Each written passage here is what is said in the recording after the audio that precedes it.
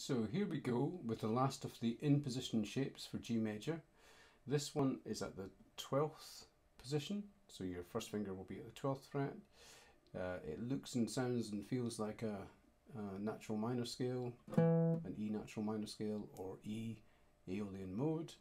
The fingering is very simple and straightforward, all kind of patterns that you'll have played before. There's one little position shift in there that you have to watch out for, but apart from that it's pretty plain sailing. So this is the shape from the E on the 12th fret.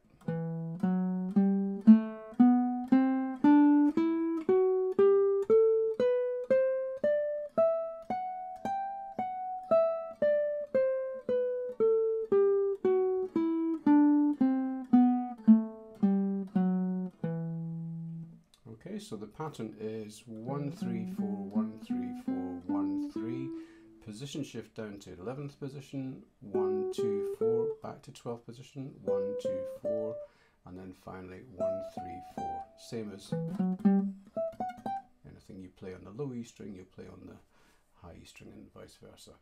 So it's very straightforward. There's that one little position shift that you need to remember to play the same way ascending and descending. So when you're descending, remember and lead with the 4th finger, but apart from that it's very straightforward, and all the other usual things apply once you've got comfortable with the mechanics of this scale. Get the metronome in there, try different rhythmic values, patterns, intervals, make stuff up, improvise. But the good news is once you've got that, we've got all the shapes from 2nd position, 5th position, 7th position, 9th position, and 12th position. So we really will be fluent in G major from the point of view of the position scales. There's a couple of other approaches we can use as well, but this will give you a really good grounding in that, and then we'll move on to other keys. So yeah, have a bit of fun with that.